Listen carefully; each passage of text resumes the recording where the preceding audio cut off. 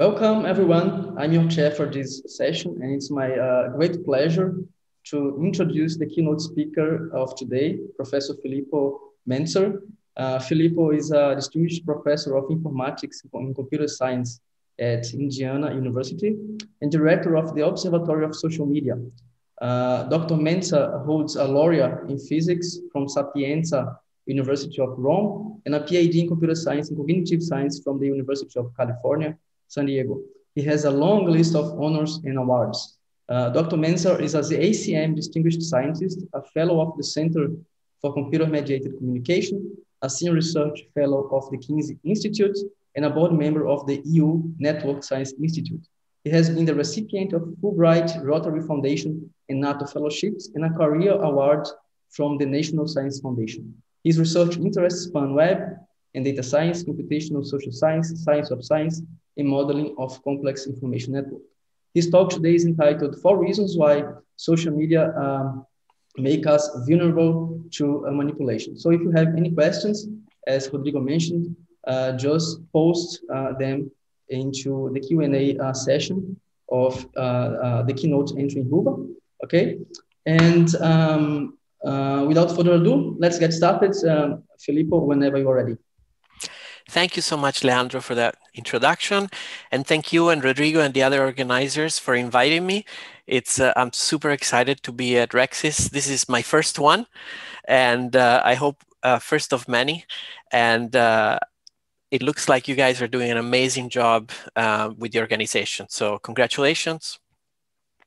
And I will tell you a little bit about several projects that are going on in our lab at the Observatory of Social Media at Indiana University. But I'll try to organize it according to my clickbait title. 4 reasons why social media make us vulnerable to manipulation. It's in it's in the theme of manipulation, the title itself. So number 4, echo chambers. I'll start with the story, something that happened to us a few years ago. We suddenly became under attack. Our research, our lab, it started out from a small hyper-political blog that posted some misinformation, some false claims about our lab, that we were a secret government project working with the Obama administration at that time, basically to spy on American citizens. And that got picked up by some major news, and it went viral on Twitter and other social media. Doctored images from our papers were posted. Non-existing experts and FBI agents were invented, claiming that we were building a database and we were suppressing conservative speech online. This made it to major newspapers, to, of course, Fox News. It was on prime time many times. There were trending hashtags. It was picked up by some fake news websites like InfoWars and others. But it was also picked up by top politicians. The Republican chair of the House Science Committee announced a formal investigation, and so on and so forth. This, of course, was in the run-up to the midterm elections in 2014. It all died off right after the elections, but it got also picked up by the Russians, by Sputnik, by Russia Today, and it kept, actually, some of these claims are still circulating. But if we look at how all of this disinformation campaign was mirrored and discussed online, of course, there was a barrage of tweets, and they followed the various narratives that were evolving.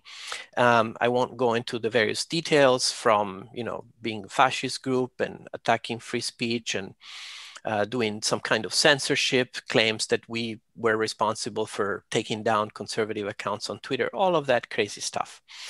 But where was this stuff being discussed on Twitter? So, of course, we were already studying information diffusion and manipulation on social media, so we collected some data. Here is a retweet network of people sharing links to disinformation articles with those false claims about our research, as well as a few in yellow there that were sharing debunking information, which of course was readily available. The story was fact-checked and debunked on Science and other reputable news sources. But if we look at where this conversation was happening in the context of discussion about the election that was happening back then, well, not surprisingly, as we've known since 2010 and as it is happening today, the discussion of elections on Twitter is highly polarized and segregated. The Republicans are, sharing what other Republicans are posting. The Democrats are sharing what other Democrats are posting. But if you look at who was posting this fake news about this particular project, it happened to be mostly on one side. The purple nodes here are accounts that were sharing this particular set of fake news, and very few on the left. And it's hard to see, but you might see two little orange dots on the left, and those are two users who actually shared debunking information. So what we get from this picture is that disinformation usually doesn't spread evenly across space, right? It spreads within certain echo chambers. So in this particular case, it was a conservative narrative, so it spread in the conservative echo chamber. Other times you may have liberal narratives that spread in the liberal echo chamber. But the point is that, usually the fact checking happens on the other side. So the people who are most vulnerable to being manipulated, the many people who believed these things to be true, they were not exposed to fact-checking information. So this is one way in which the polarized, segregated structure of our social media make us vulnerable to manipulation, because things that a particular appeal to one particular group may spread in that group unchecked. We also explore this with an experiment in which we deployed some bots, some benign bots that were very passive, and we started them at different parts of the Twitter sphere. Some started following some conservative news sources, others started following some liberal news sources, but otherwise these bots were all identical to each other. They were just doing completely random things.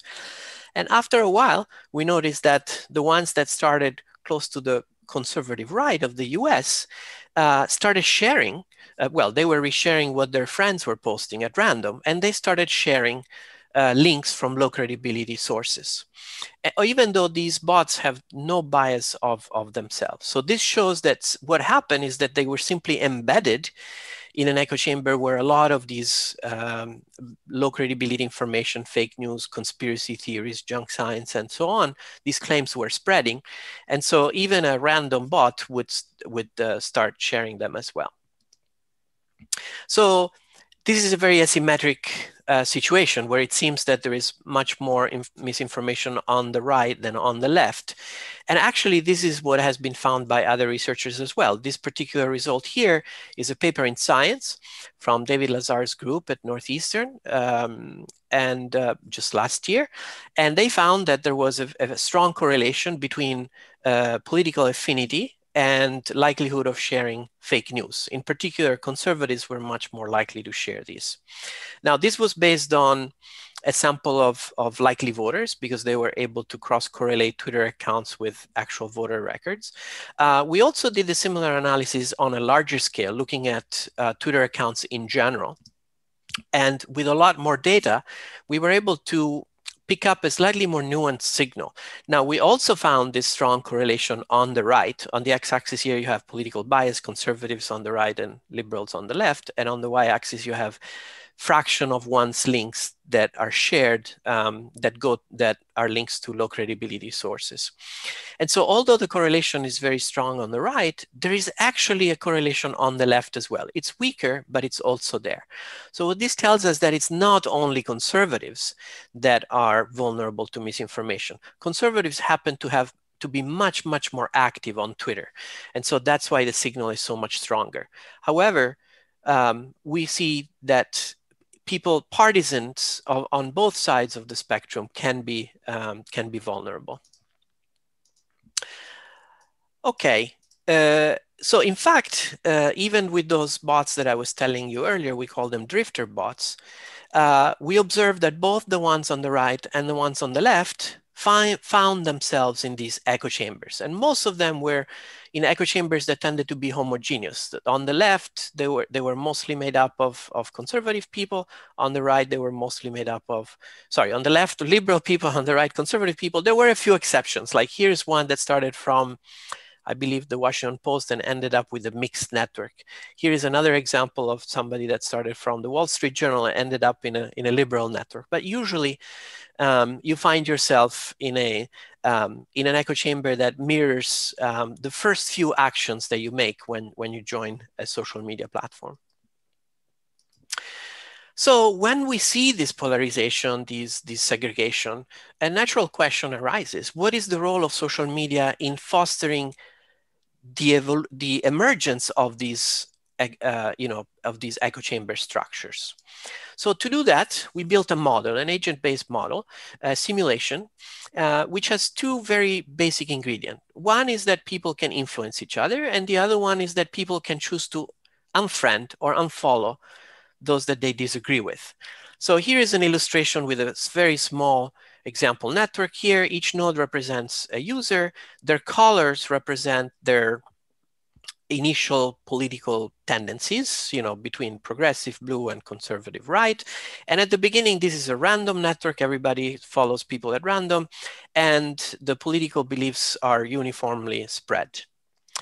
When we run it, you can see here that the dashed links are links that are cut, people that unfollow people that they disagree with, and solid lines are new links that are created. In this particular case, when you unfollow somebody, you follow somebody else completely at random. So the only bias is in the unfollowing, something that we all do. We see somebody that posts something offensive and we say, I'm gonna unfriend that person. So as the simulation runs, you can see two things happening. One is that the colors are changing. As I said, there is some social influence here. Actually, it doesn't matter how much social influence there is. As long as it's non-zero, there is a small probability that you change your opinion even a little bit based on what's posted by your friends. You see this uniform, you see all the opinions becoming very uniform. We have all the colors becoming similar to each other, the reds and the blues. And the other thing, of course, is that people cut connections to people that have different opinions. And so we see this emergence of these echo chambers that become more and more segregated. And eventually you only are exposed to information from other people that look just like you. Not only they're conservative or liberal, but they are actually aligned. Everybody's sort of aligned with each other. So we have these both polarization with very little diversity or no diversity at all. And eventually you always end up with this segregation. It doesn't matter how little is the chance that you unfollow your friends, you always end up inevitably with this splitting into segregated echo chambers. And you can play with this model. There is a URL down here. It's on our website. There is a free demo. You can play with a bunch of different parameters and see what happens. So this is part of a paper that just came out in Computational Social Science, and the results are that even as long as you have a non-zero amounts of influence and selective unfollowing, inevitably and very quickly, you end up with these segregated and polarized echo chambers. In fact, the process could happen even with only one of these two ingredients, but it's greatly accelerated by orders of magnitude by the presence of both of these mechanisms together. And these two are basic mechanisms that we find in every social media platform.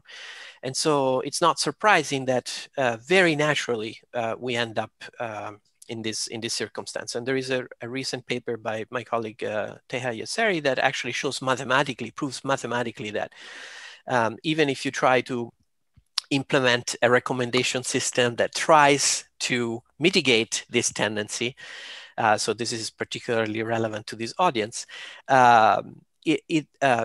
inevitably you cannot do anything about it. You can slow it down, but in the end, the outcome is kind of inevitable. So I would really love to see a lot of research into ways that can address this issue.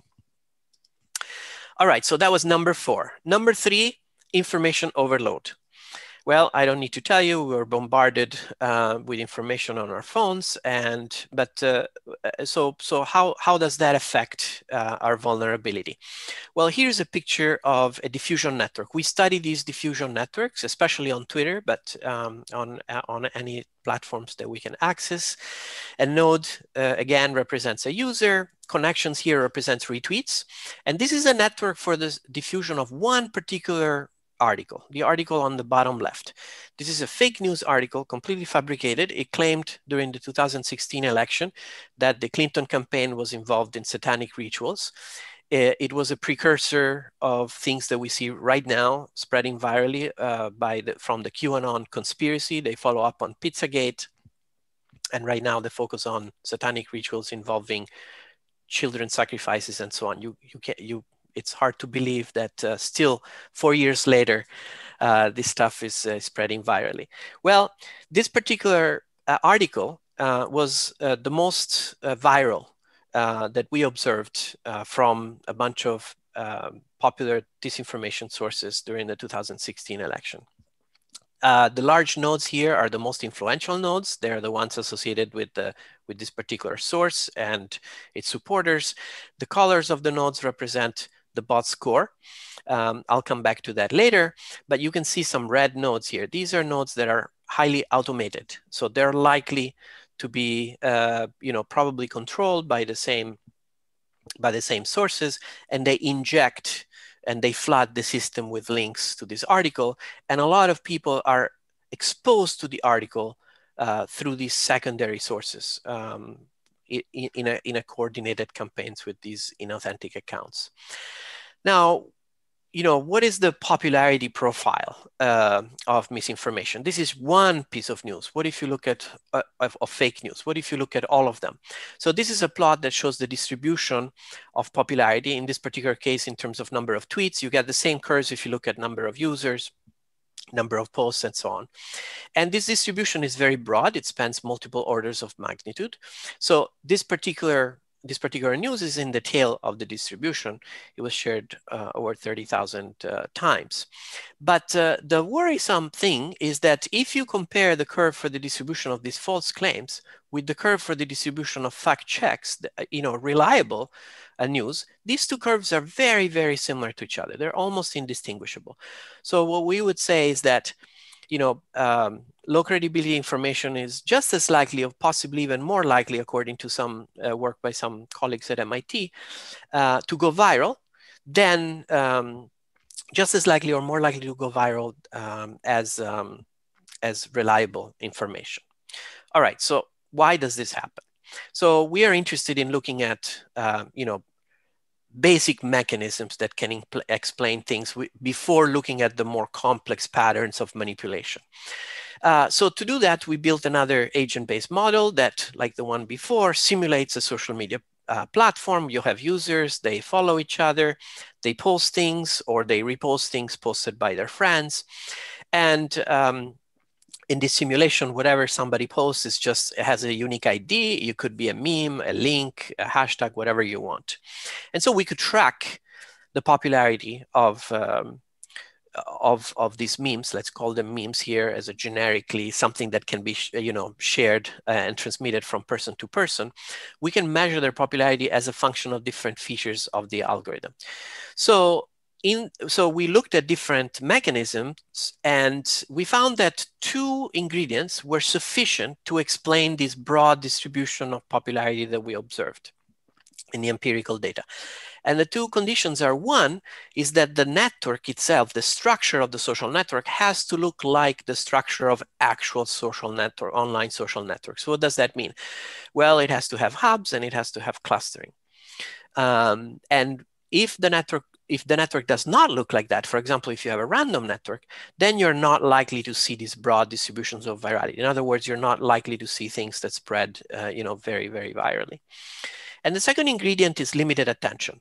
In our model, we could assume that people only look at some number of the top things on their feed. And this could be a parameter, it could be a probabilistic parameter. And it turns out that if they can look at pretty much everything, and they can retweet pretty much anything at random, you don't see this long tail. But if they only look at a small subset of things at the top, which is typical for all of us because we are, you know, overwhelmed with information, then you see this this broad popularity distribution. So in other words, you don't need to come up with more complicated explanations about some things being good to, or interesting to explain why they go viral. In this simulation, these are completely random things, right? They're just random numbers. So, and yet some things go super viral. So it is, you can explain that simply by looking at the structure of the network and the limited attention. Now, what if, now again, in that model, people are sharing things completely at random. What if you assume that that each item has some quality to it, and that people prefer to share memes with high quality? Okay, so let's say that of the things that you see on your screen, you're more likely to share the ones that have high quality. What happens now? Is it the case that now the better quality memes are more likely to go viral? Well, yes, but not to a large degree. Okay, so here we have in this density plot, on the x-axis we have information load, so how much many new memes are produced, which means how many new things end up on your feed. And on the y-axis we have attention, how many of those people are likely to see. And the color represents the correlation between quality and popularity. Okay, so a darker red is good. It means that the higher quality memes are more likely to spread virally. And you see that these correlations are pretty low, but they're higher when there is lower information load or higher attention. Okay, so here's an example. In this network, the size of the nodes represent the quality. So you can see that a lot of these nodes are large. It means most of the things that are being shared on the network are higher quality. But when the information load is higher and or the attention is lower, we see a much lower correlation. Here is an example, this network on the right, where you see that many of the nodes are smaller. There is more diversity, but more junk. A lot of junk is basically flooding the network. So this helps us interpret yet another factor that may lead to vulnerability to misinformation, just the flooding. What about platform bias? Because so far we are assuming that, you know, that there are no biases, and we could think of different kinds of biases on platforms. So for example, going back to our study with our bots, we looked at political bias. You know, is it the case that what these bots post or the information that they are exposed to by their friends in their home timeline, you know, does it tend to flow to the right or to the left? And it turns out that the bots that started to the left got shifted towards the center, whereas the ones that got started on the right pretty much stayed on the right. So in this case, it seems that there is a political bias. This is on Twitter. But it's not the bias that Twitter is always accused by of liberal bias. It's the other way around. It's a conservative bias. But it turns out that this is not due to Twitter's algorithms. We actually looked at whether there was bias in the ranking algorithm that Twitter uses to sort the things that appear on your news feed, and that's not the case. That algorithm does not have a political bias. So this kinds of bias that we observe here is the result of the environment, all right, of the ecosystem, of the fact that people end up following people on the right or on the left, and the differential activity within the different echo chambers. Another kind of platform bias is popularity bias or engagement bias. A lot has been written about this. There are huge numbers of papers. And, you know, at the basis of this, there is the wisdom of the crowd. Obviously, popularity or engagement is a very strong signal that platforms can use to get a hint about what people are going to be interested in. If a lot of people, and especially a lot of your friends, are sharing something, then probably you would be interested in it too.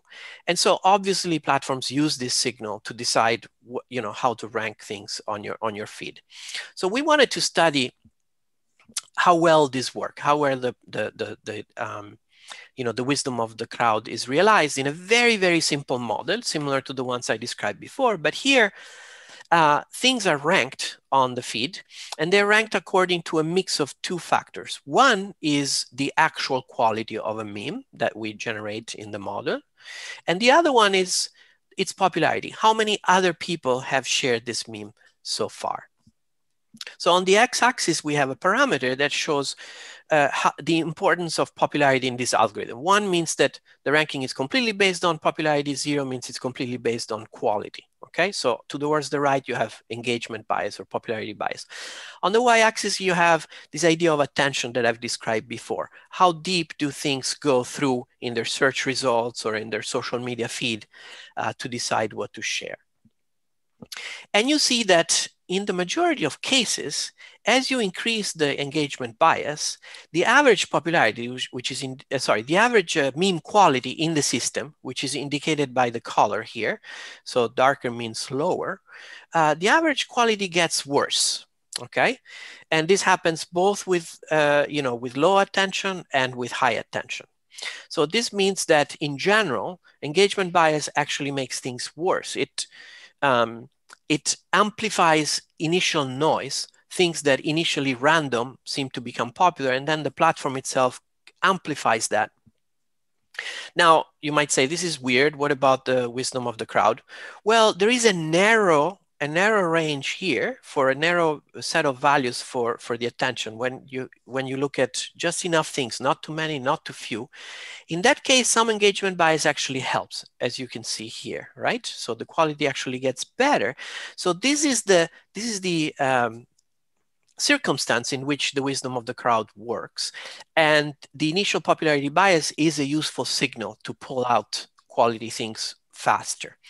But if you then increase the popularity bias even more, then things get bad again. So we have to be really careful when we develop recommendation and ranking systems in social systems to think about the potential large-scale consequences. We may be increasing engagement, but we might actually decrease the overall quality and health of the information ecosystem. Now, this is the platform itself using engagement signals. What about the users? These engagement signals are exposed to us when we look at our feed on Twitter or Instagram or Facebook. It tells us how many people shared this, how many people liked it, how many comments there were. And so what is the effect of that on the vulnerability of the end users?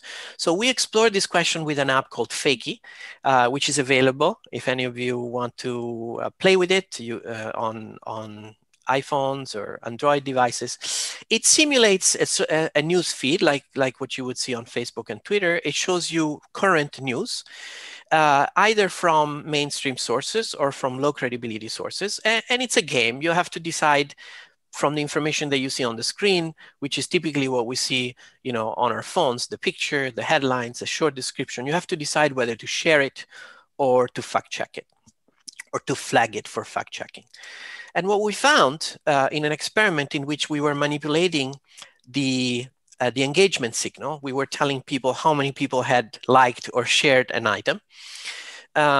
We found that this created more vulnerability to low credibility articles. So in other words, people were more likely to share low credibility articles when they thought that more people had engaged with them. And they were less likely to fact check articles from low credibility sources when they thought that that more people had shared it. So just seeing that something is going viral makes us vulnerable, which of course means that you can game that. You can create fake accounts and bots and create the appearance of popularity. So you can trick both the platform algorithm and the end users. You kill two birds, or maybe 200 million birds with a stone. All right, and finally, number one is manipulation.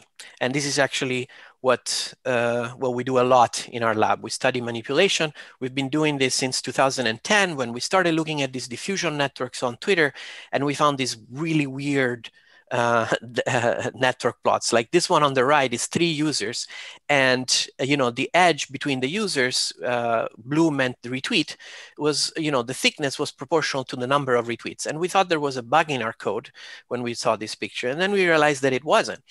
And these were 2 accounts that were retweeting each other tens of thousands of times within a short period of time. And these were the first bots that we discovered. In fact, we coined the term social bots when we observed this behavior. And of course, now everybody knows what social bots are, and we've been studying them since then. These 2 particular bots were promoting a candidate. This is a candidate. They were mentioning that candidate, posting favorable news about that candidate, and then retweeting each other. And they were able to make the name of that candidate go trending on Twitter. This was during the 2010 midterm elections. On the left, we have another case. This was interesting because it was not only a case of a bunch of social bots, but also the first example of a fake news website that we observed in the wild. We predicted this many years before, but 2010 is when we actually found this is the first one that we observed. It was a fake news website made by a political consultant in Pennsylvania to support certain candidates that paid him, and to attack and smear other candidates that ran against them. And this bunch of accounts looked like church accounts. They were all fake, and they all posted links to these fake news websites mentioning an influential user. This node in the center is the influential user. It could be a journalist or a politician. And the hope was that that person would then retweet it, and that would reach many people. And this is a technique that is still used today, and I'm gonna come back to it later. So what happens when we look at the diffusion of low credibility news articles on a much larger scale? So this is the portion of the network that we built from data from our system Hoaxy, which is a system that tracks the spread of links from low credibility sources, and it also visualizes diffusion networks. And here in purple, we see the sharing of links from low credibility sources, in orange from fact-checking sources. And of course, you see that people who share low credibility information are less likely to share fact-checking information, and vice versa. Again, homophily or echo chambers. But as you dig into the core of this system, one thing that we observe is that there is more and more automated activity, okay? You use a bot detection algorithm, you find that on average, the accounts that are closest to the core of this network are more likely to be automated. And this is not surprising. It's an easy way to manipulate in the ways that I was telling you earlier by creating accounts that just automatically amplify stuff. And in fact, this was also found by our drifter bots. The ones that started on the extreme, on the right and on the left, were more likely to have friends, so to be to follow inauthentic accounts. But they were all followed by inauthentic accounts. So I mentioned earlier this idea of targeting. This was also happening during the 2016 elections. The idea is that you create an inauthentic account and then you target influential users, whether they're news sources or politicians, hoping that they will retweet and reshare what you post. So we found a significant signal there. Automated accounts were more likely to mention influentials. Let me just show you an example here. This little yellow dot, this was a bot that systematically replied to posts from mainstream news sources, all of them. And all these replies had a link to a particular piece of fake news, which was on InfoWars. And it was the claim that 3 million illegal aliens had voted. And that's why, Clinton won the popular vote. And this was done only in reply to messages that mentioned Donald Trump. Okay, so the target here was Donald Trump. This particular bot was designed to get this fake news on the screen of Donald Trump. And sometime later, Donald Trump repeated this claim. said that he had seen it in some article. And the only source that that was out there was this InfoWars article, which attributed this claim to a suspended Twitter account. So targeting is one of the techniques that social bots can use for manipulation. Here we looked at what happened in the first instance after a link to a low credibility article was posted. And, you know, we could use the data from Hoaxy to go back in time. And we noticed that in the first few seconds, in the first 10 seconds, you could see traces of automation, of inauthentic automated accounts of bots. But later, as more normal people like you guys and me share these things, then it's very hard to see the traces of those initial bots, right? Because by now, most of the people who share it are humans. But if you look at the first few seconds, you could see that bots were used to amplify. And then the last technique or strategy that, or tactics that bots use, of course, is flooding. We see that here we see the distribution of times that one account shares the same link to a low credibility source. So you can see that one account can share a link up to thousands, many thousands of times. What is the effect on humans? So we looked at retweets, for example, and it turns out that most of the retweets come from humans. I'm summarizing here because I don't want to run out of time. Most of the retweets are actually coming from likely humans. These are retweets of low credibility low credibility articles. But when you look at what the humans retweet, they actually retweet other humans, but they also retweet likely bots. So this is one way in which the manipulation can have impact, simply by flooding the system with junk and then having humans that reshare it. And we also observed this recently with low credibility about the coronavirus. We found that links to low credibility sources about the coronavirus were as viral as the ones from credible sources like the CDC or the New York Times, and that they shared a lot through bots, through automated accounts, as opposed to the links from articles from reputable sources. This network is a few years old. It's the first time that we observed how automated accounts, again shown in red here, could have a big impact in online discussions. This was a discussion that was happening years ago about vaccination policies in California, a bill that would make it harder for parents to get exemption to required vaccinations for their children. And we found that there were some automated accounts that were very, very influential. These are the large red nodes. So we wanted to study this in a quantitative setting. So we created another model like the ones that I mentioned before. But here the new ingredient is that we have a bunch of bots that infiltrate the network, and they just flood the network with junk, with low credibility information. So here the bots are shown in red.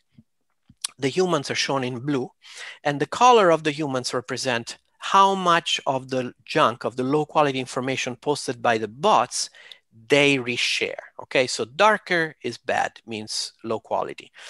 And we looked at a bunch of different parameters, but one was deception, how well these messages were crafted by the inauthentic accounts or the people running those inauthentic accounts to be appealing to people so that people would be more likely to share them. We call this deception. And the other one was infiltration. How well could the fake accounts infiltrate the network and get humans to follow them? And it turned out that infiltration had a much stronger effect than deception. Well, in both cases, of course, deception makes things worse. But irrespective of deception, if the bots can infiltrate the network better, then they can do a lot more damage. In fact, there is kind of a critical threshold of about 1%. If you can infiltrate roughly 1% of the network, then you can drive the quality of the overall system very down, almost close to zero. You can basically dominate the information ecosystem. You can basically, by flooding, you're basically suppressing quality information in the system. Okay, but automation is not the only way to manipulate the system. So let's look at this account, for example. If you look at this account in isolation, it doesn't look suspicious, okay? It doesn't look like a bot at all. It's a human. And this happened to be an anti-Trump account. Fine, nothing particularly strange with it. However, what if I showed you this other bunch of accounts? Now you would say, they look suspiciously similar. And in fact, they do. Obviously, somebody was using a template, same pictures, same hashtags, same style, creating different fake websites, different accounts. They're all obviously controlled by one single entity here. And notice that some are anti-Trump and some are pro-Trump. In fact, this particular guy was running a network where he was trying to raise money by claiming that this was money raised on behalf of a political campaign. And in so doing, it was basically trying to steal money from both pro-Trump and anti-Trump Twitter users. So the way that we found this particular coordinated network was by looking at networks that shared their handle, their Twitter handle with each other. This is something that occasionally can happen, but we found that it was happening systematically. So we found large network of accounts that all shared the same handles with each other. And this is actually a technique that can be used to evade deception. We've noticed it.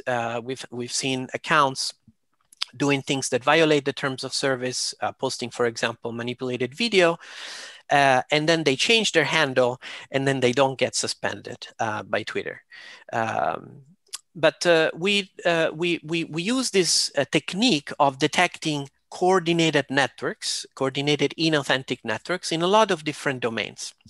So the previous example was by looking at similarity in terms of their handles.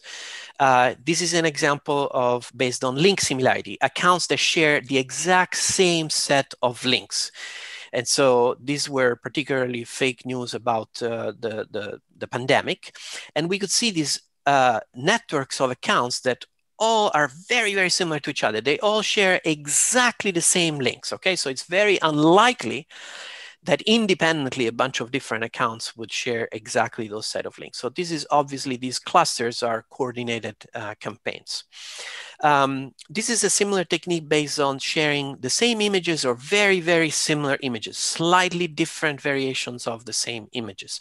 This was during the Hong Kong protest. It was used both on the pro-protest and the anti-protest side. We find these coordinated groups that were all sharing the exact same sets of images. Here, these are coordinated groups that are attacking the white helmets in Syria. And these were detected by finding that they were all retweeting the same accounts. Okay, so there is a controller, and then there is a bunch of bots that they retweet that. Here's cases of fraud. These are pump and dump schemes for cryptocurrencies. And we found them by looking at synchronization of messages. These are Twitter accounts that all post at exactly the same times as each other. And this is because, of course, these accounts are coordinated to try to pump the price of a cryptocurrency. And then when the price goes above a certain level, then the people behind them sell them and they make a profit. And this happens all the time. And here's an example of coordination detected on the base of content. On the left here, these are accounts that share the exact same sequences of hashtags. We found this both in the pro and the anti-Trump camps. And sometimes these accounts use apps, okay? So apps post on their behalf. So we found an app called Backfire that these anti-Trumpers were using to let their account basically become a bot controlled by an organization. And this was done on the right and on the left. And very recently, just a few days ago, there was an article in the Washington Post where we analyzed a very similar type of campaign that was detected by finding that the accounts were sharing the exact same content. It was all copied and pasted from a Google Doc. And these were teens in Arizona that were acting as if they were Russian trolls or American trolls in this case. And they were paid by a political action committee to post these messages and make it look like they were coming from young people. And they were all in replies to news sources. So again, the targeting. Okay, so these are ways in which we're vulnerable. Before I wrap up, let me say that we have a bunch of tools that we develop at our observatory that can be useful to study the manipulation of social media.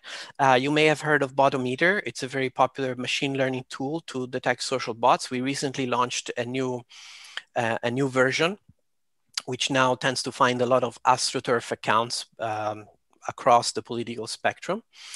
And we get some pushback because of that. RecSys is a tool that, as I mentioned before, lets you visualize a network of the diffusion network for either anything that you can search on Twitter or articles from a bunch of low credibility sources that we are tracking. And it shows you whether this particular article or meme is shared by humans or by bots. It's connected with Botometer. We recently launched a new tool called BotSlayer. Basically, it lets you launch your own platform in the cloud to track either accounts or topics. It extracts entities from these topics, and then it uses various algorithms to see whether there are narratives that are pushed by bots or that are pushed by accounts that are likely coordinated with each other. And it lets you focus on things that are trending or popular. It lets you do research on various platforms to see where these are coming from, and it lets you visualize these diffusion networks using RecSys. Here is an example that we found when we first set up the system. We found this bunch of Russian bots that were all spreading a fake news video attacking Bill Browder. For those of you who know, he's a person that that has been under attack by Russia for a long time. All right, so I think I'm out of time. Just to summarize, the interplay of cognitive, social, and algorithmic biases make us vulnerable to misinformation. Social bots and other coordinated campaigns can exploit these vulnerabilities. And tools to study information diffusion networks, bots, and coordinated influence campaigns may help us understand and counter the manipulation of information ecosystems. This is a shameless plug. We just published a textbook on network science. So if you're interested, please let me know. And I want to close by thanking my wonderful team. All the work that I've shown you is the work of these people. These are my fantastic students, postdocs, and colleagues here at the Observatory on Social Media. And I also want to thank our funders that are enabling this research. And with that, I thank you, and I hope that there is still time for questions. Thank you, everybody. Thank you, Filippo, for the great and timely talk. So that you know, we have right now 965 people attending. So wow, that's really great. Thanks everybody for joining. I'm amazed. Thank you, everybody. And there has been a lot of interaction also on your talk. And so we have some time for questions. So I'll just pick some of these questions here. And just remember that you can always continue this discussion later. You just need to go to your Keynote and you see all the interactions that have happened there. Okay? Excellent. Will do. Then let's start with the question of Himan Abdullahpuri. Apologies for any mispronunciation of your names, people. So the question is, what strategies or policies would you recommend to protect users from manipulation?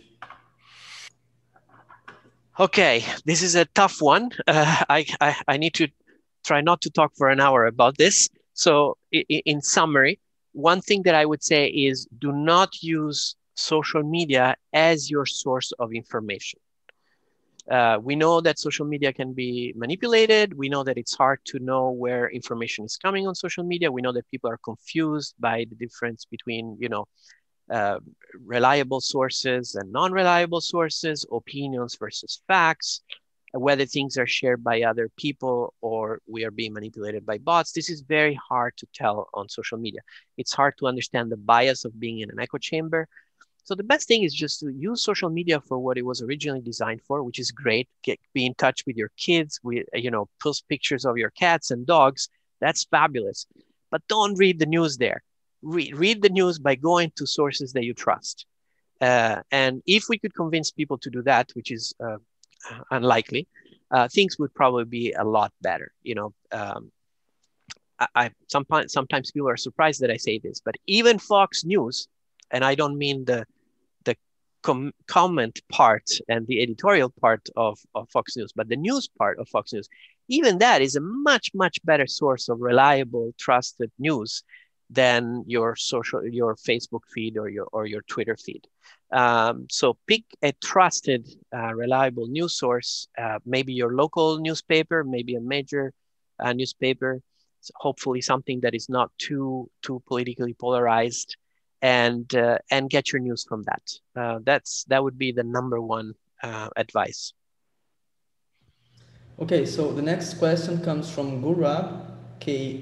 Patro, and the question is, does personalization of services play a role in social media manipulation? If yes, has it become easy to manipulate just because there is social segregation in social networks? Yes, absolutely. That's one of the messages that I was trying to push. So I completely agree with that. Personalization means show people more of what they want. And that, of course, increases engagement. So I think a lot of the people here are experts about how to do that. And we're very, very good at doing that. You guys are very good at doing that. But you have to be aware of the side effects of that, of the consequences. If you give people what they want, they may end up wanting more and more extreme stuff, because that's the stuff that gets engagement, stuff that gets them mad or angry. And emotional responses is a great predictor of engagement. So algorithms that are good at showing you what you want are likely to show you things that you agree with and to reinforce and amplify selective attention and other cognitive and social biases like bandwagon effects. You want to share things just because your friends share it, and that's the stuff that you are shown by the recommendation algorithm. And you end up only paying attention to things that reinforce your own pre-existing belief. Another well-known bias, confirmation bias. So all of these social and cognitive biases can be reinforced by personalization. And so we have to be aware that personalization actually can be weaponized. And that's what you can usually do with the bot. The bots that I showed you in this experiment, they were just following whatever the platform would show them at random. And they ended up following bots, being followed by bots, sharing low credibility information. And so that's the result of just being in this environment and being recommended things that the algorithms thought they wanted to see. So yes, I think that that's a huge vulnerability. Okay, the next one is, any thoughts on how to protect kids and students from the influence of social media? The steps we can take individually as a researcher. That's a very good question. I confess that I have not given it much thought, so I'm not an expert on this, so I don't want to take precious time. But I think it is important, and especially as we see that kids are more and more spending time on social media, especially ones that are designed with kids in mind. TikTok is the obvious example that is on all of our minds. And just in the last few days, we've seen a lot of articles of studies that are beginning to come out about the spread of conspiracy theories on TikTok. As an example, QAnon, which is a American political conspiracy theory, which is now spreading all over the world, with crazy stories of pedophilia and satanic rituals and secret cabals and so on and so forth. This stuff is spreading like fire on social media that are specifically targeted at kids. Kids are probably easier to influence. They have even less critical thinking than adults. And believe me, adults don't have much of it. And so, yeah, we have to be very concerned about what information our kids are exposed to on TikToks. I'm very happy when my daughter is on TikTok and looks at fun things and entertaining things and fun songs and dances. That's amazing. I love it. But we have to be careful that that's not all that they are exposed to. Okay, I think we have time for one more.